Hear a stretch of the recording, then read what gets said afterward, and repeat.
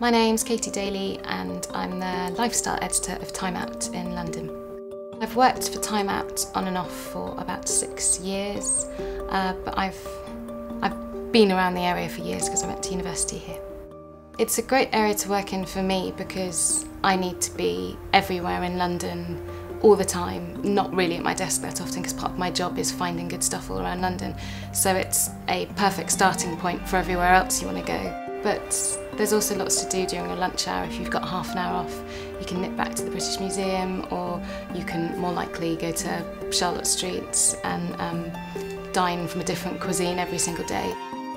Fitzroy is a funny mix because it's right in the centre of London. You literally couldn't be more central, but it has a villagey aspect to a lot of its little streets and things. So you've got Tottenham Court Road running through it, like a major thoroughfare, but there's lots of hidden muses and corners, so it's quite idiosyncratic and I'd say very British.